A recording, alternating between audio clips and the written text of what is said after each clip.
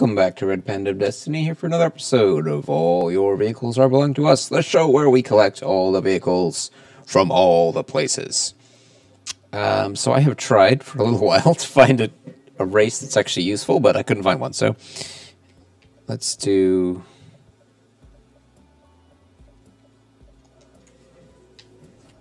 Oh, I'm kind of off-tuned for that one.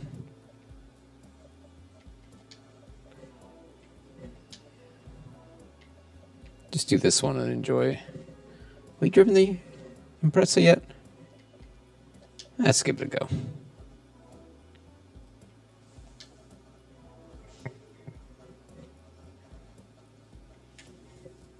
So yeah, I checked like 3 or 4 different cars. Couldn't find anything that was useful for this one.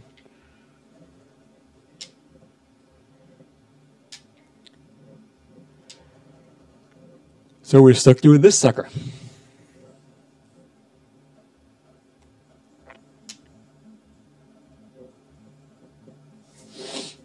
I really like to know who thought up this achievement, because they're an idiot. Like, just one tweak. Take away the World Tour clause. It's stupid. Definitely feels like they thought of the achievement after they finished the game.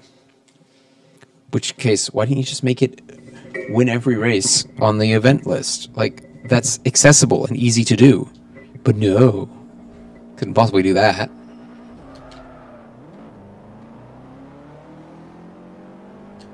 Man, that all-wheel drive takeoff.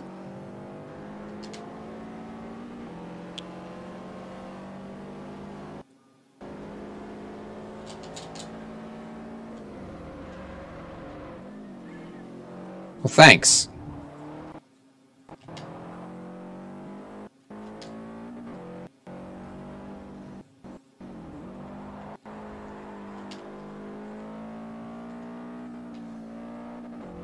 Oh, the assists are still on, aren't they? Turn them on so I could do the Fujimi Kaido downhill run in a Nissan GTR. It was fun.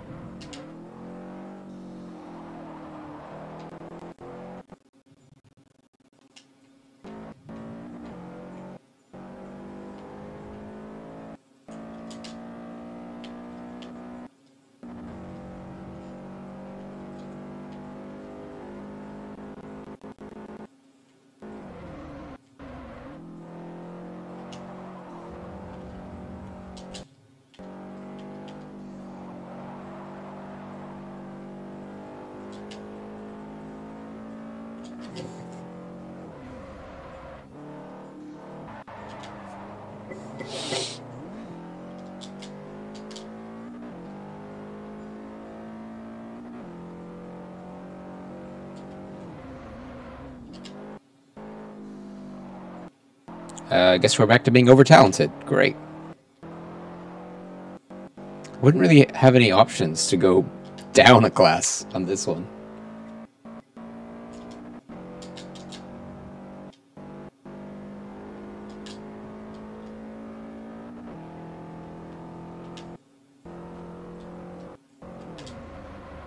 I feel like that's a big flaw with this game.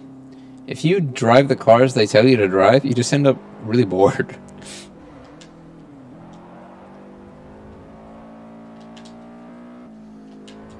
Also, if you leave the assists on a car, you don't need them.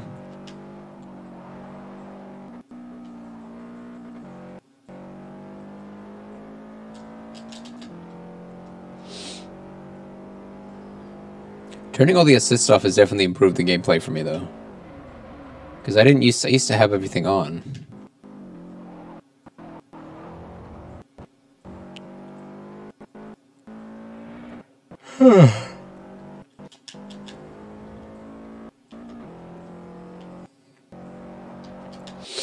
Yeah, see, with the assists off, I would have crashed there.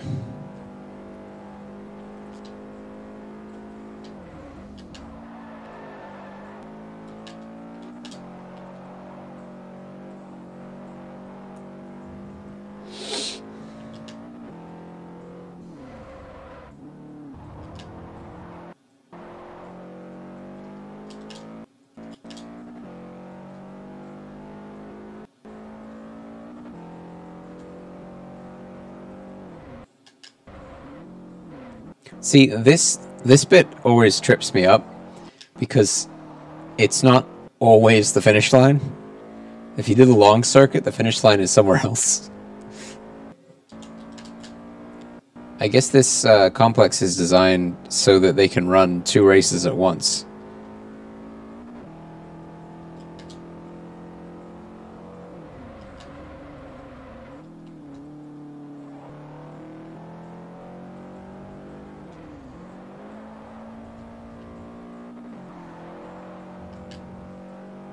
Yeah, you can see the other track over there.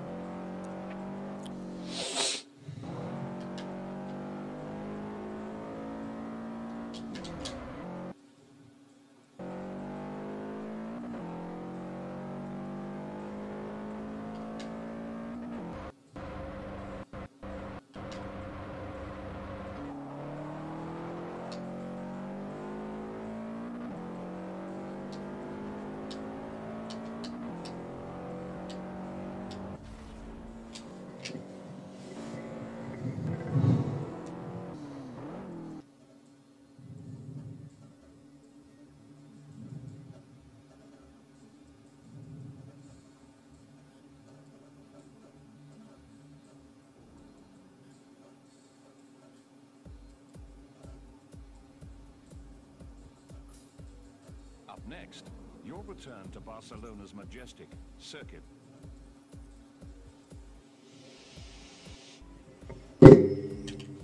Is this going to be helpful?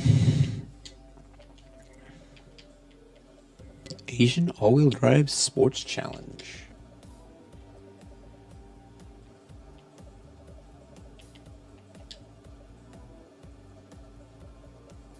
It was a national circuit, right?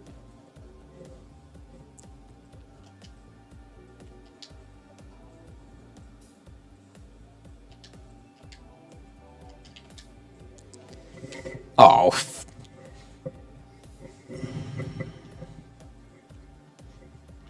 What are we racing? Great.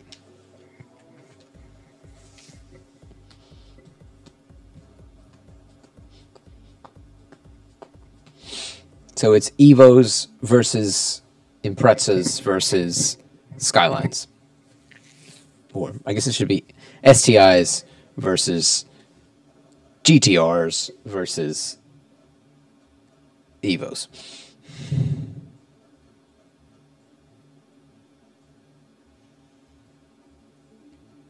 I feel like the base model Lancers and Imprezas really get forgotten.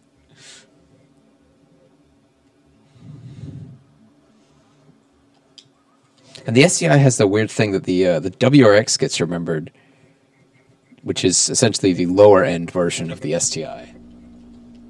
But with the Evo, everyone always forgets the lower end performance Lancer, which is the Rally Art. That one always got forgotten.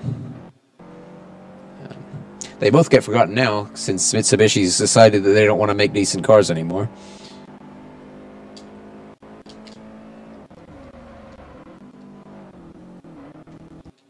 I mean, what does Mitsubishi still make? They make the Mirage, which is terrible, and also, incidentally, the cheapest car in America, mostly because it's terrible. It's very good basic motoring, I suppose, but other than that, it's terrible. Which is why it's basic motoring. You get what you pay for. They also make that Eclipse Cross thing, which is just Slightly sacrilegious, but whatever. What else? They don't make a pickup truck anymore. They canceled that, I believe. They still make some big... They make an Outlander thing, probably.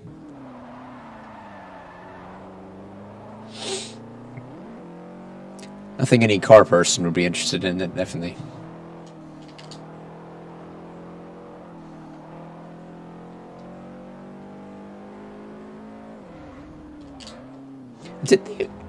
I know the Impreza at one point got dropped in the UK. I don't know if it's still gone, or if Subaru brought it back. It seems like a really weird place not to sell it.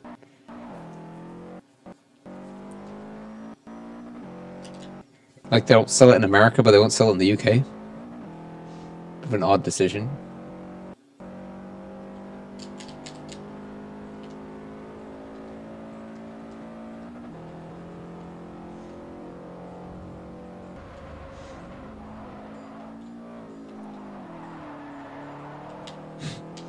I'm still amazed at the tenacity of the new Elantra N that was announced. I think it might just be a rumor, actually.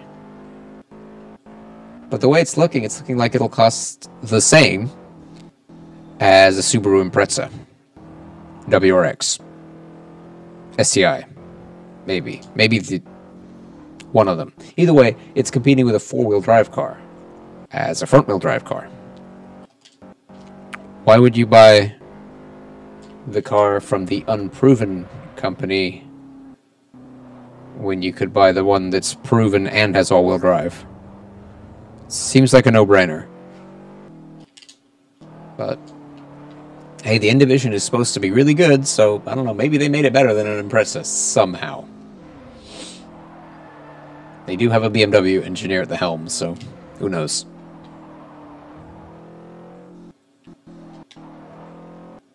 And it's not like competing with the German companies where all you have to do is not cost thousands and thousands of dollars to fix every time you break. The Japanese manufacturers do not cost that much. So I think I've heard a few odd things about Boxer engines, but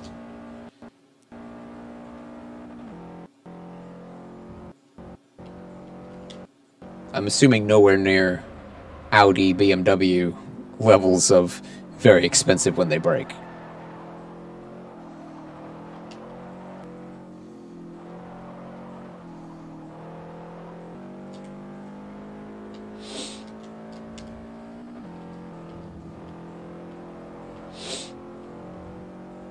I still find myself very distrustful of German car makers.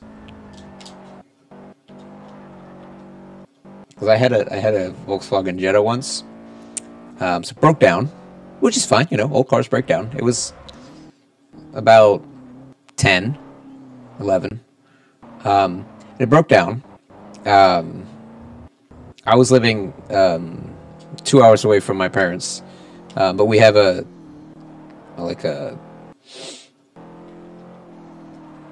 Volkswagen specialist there, who my dad had all his Corrados serviced by him. So, you know, big trustworthy. But I was coming home to my parents' house. It's a 2-hour drive. Made it about halfway there. The Jetta threw a hose, left me stranded, you know, halfway home. Had to get a very expensive tow truck ride through like 3 counties. Then I had to go back to San Antonio where I was living. So I borrowed someone else's car, took it back. I was probably down there a week. My brother went to pick up my Jetta, and it broke down again. Not the same day. It broke down like a couple days later because he was using it because I was driving his car. It broke down before I even got it back, and I'm like, really?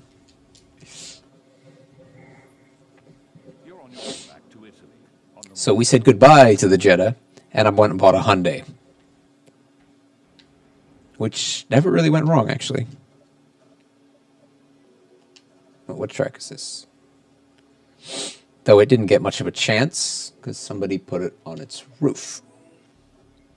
Rather annoyingly.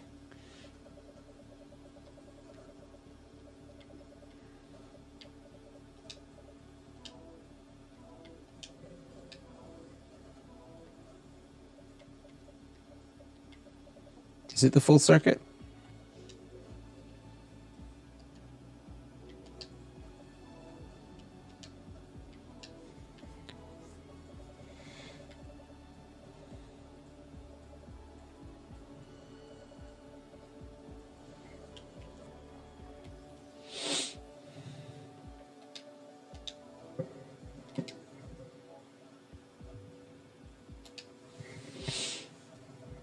But yeah, I don't think anything significant went wrong with my Hyundai.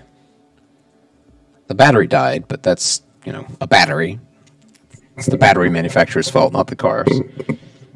And I think it was just because of it took them a long time to sell that particular car because it was like the base model, which is why I got it so cheap.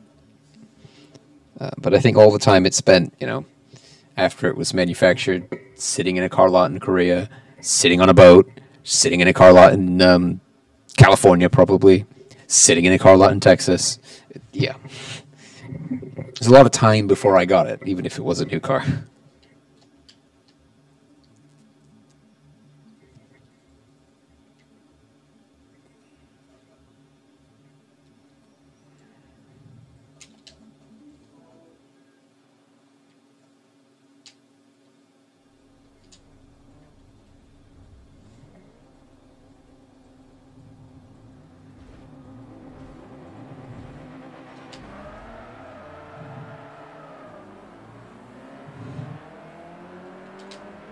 Let's see how little Abarthi here does.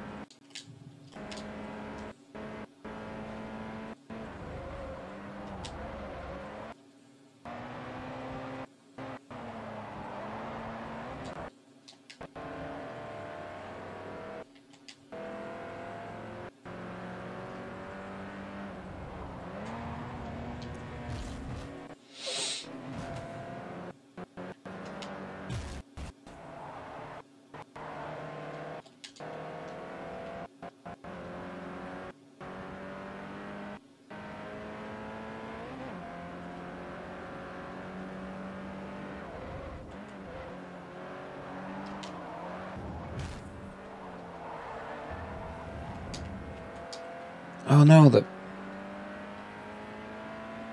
you know what? Hang on. Let's fix the whole assists thing.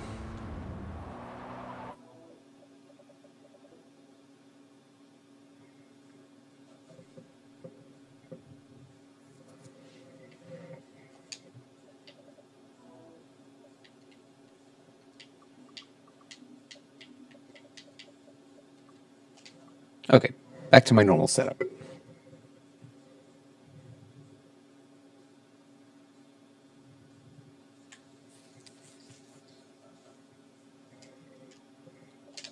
Let's go!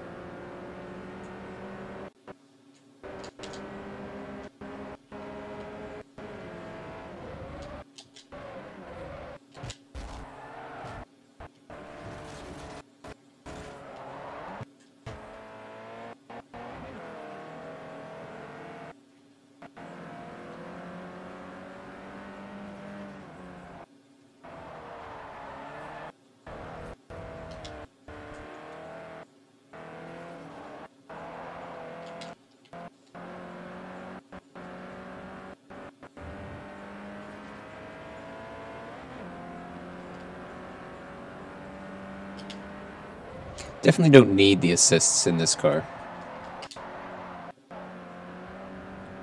Wah!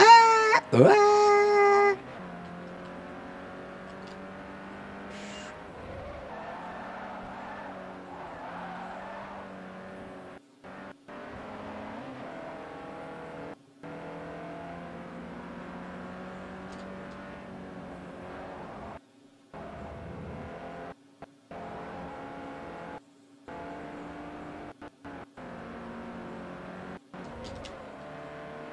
Ooh. Infinity's going for an interesting and failed overtake.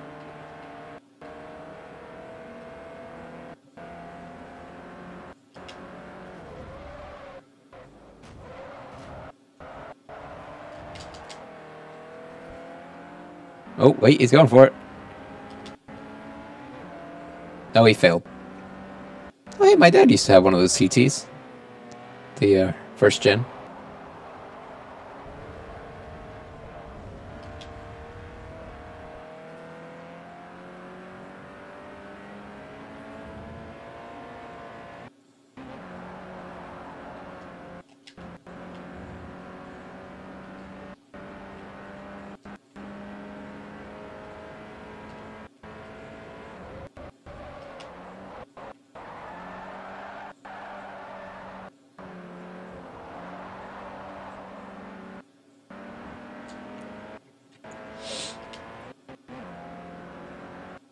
Straight will cause me some problems. I will admit this.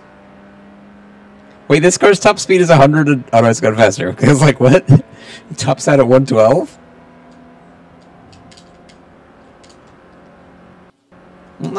I guess that tracks for the horsepower. And it's not exactly the most aerodynamic car in the world.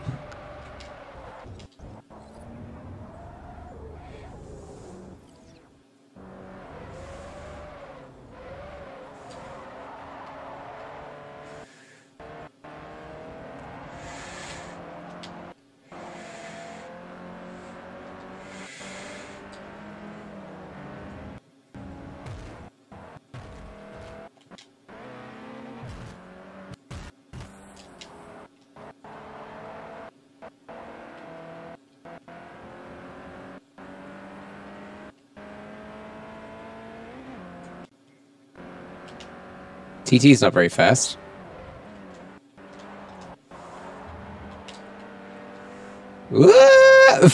See him break. That was hilarious. Just like maximum break. Ooh, held that slide. That service road there is such a weird part of that track configuration because it's not really wide enough for a racetrack. It's a slip road. It's not like... It doesn't seem like it was designed for you to run a track circuit through it. Oh, God.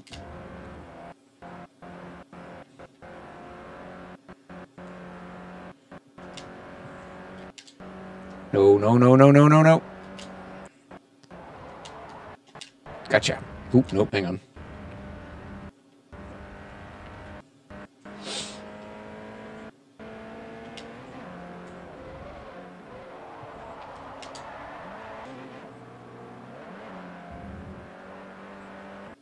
Come on, little Fiat, let's go! Oh, God.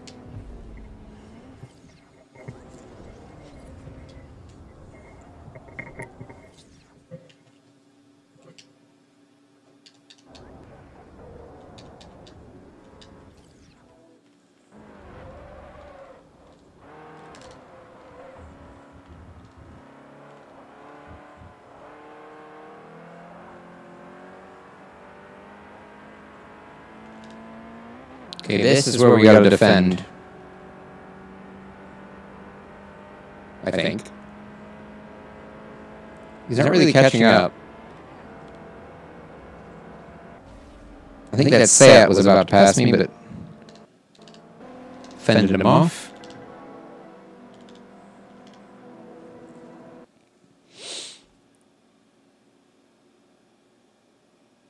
Seems we've now reached the top of the line. Oh, that car's expensive. Oh, right.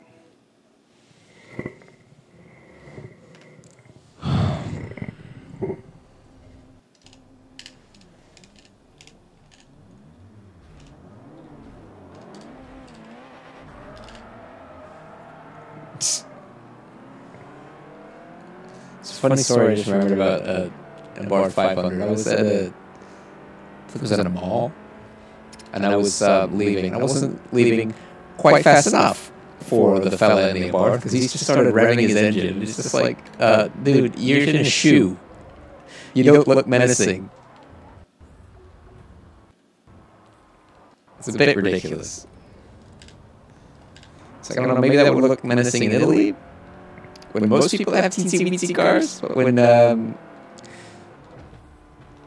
everyone has a truck, no, you do not look menacing. You look silly. So, stop. I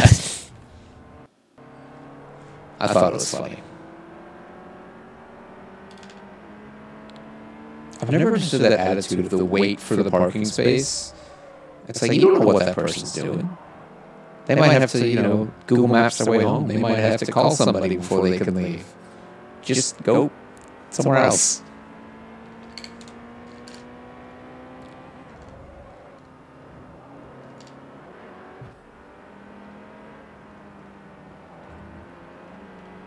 Come on, yep.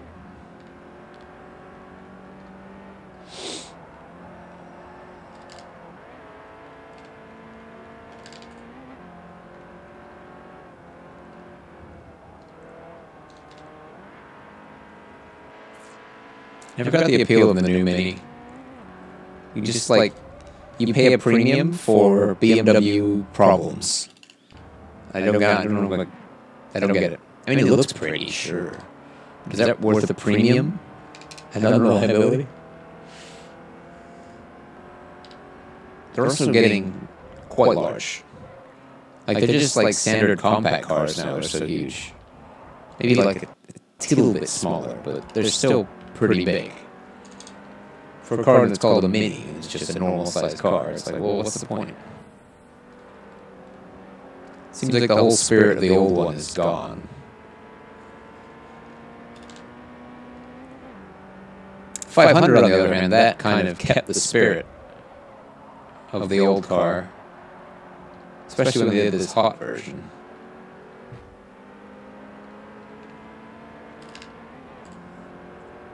It's just a zippy little car. And they're actually cheap, but the cheapness is also because they're Italian. Ooh, which means they're sketchy reliability-wise.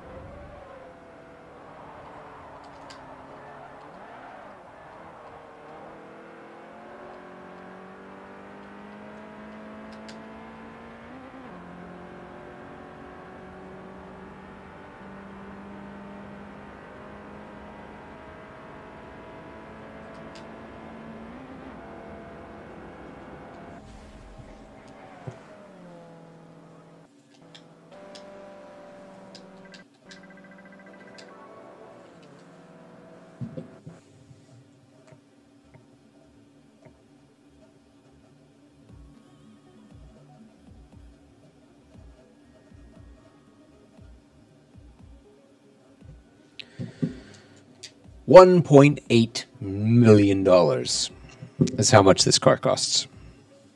Not sure why it's not 1.77, or maybe this game just rounds. But really, it should be 1,770,000.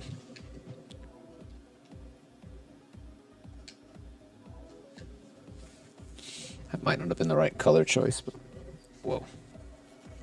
Fantastic work. You have proven your mettle in the Masters division and are ready to take on the Elite. Ew. Master. The Elite division features a mammoth series of races for the best cars and drivers out there. Today we return to New Hampshire for another event on the winding track at Maple Valley Raceway. Cool.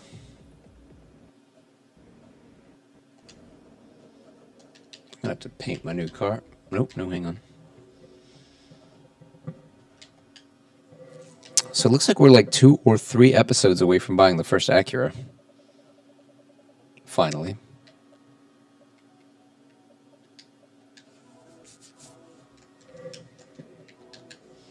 I'm going to give the Bartoni benefit of the doubt for now. It looks white-ish. But that's today's episode. Looks like next week we're doing street legal race car. Whatever that means. See you then.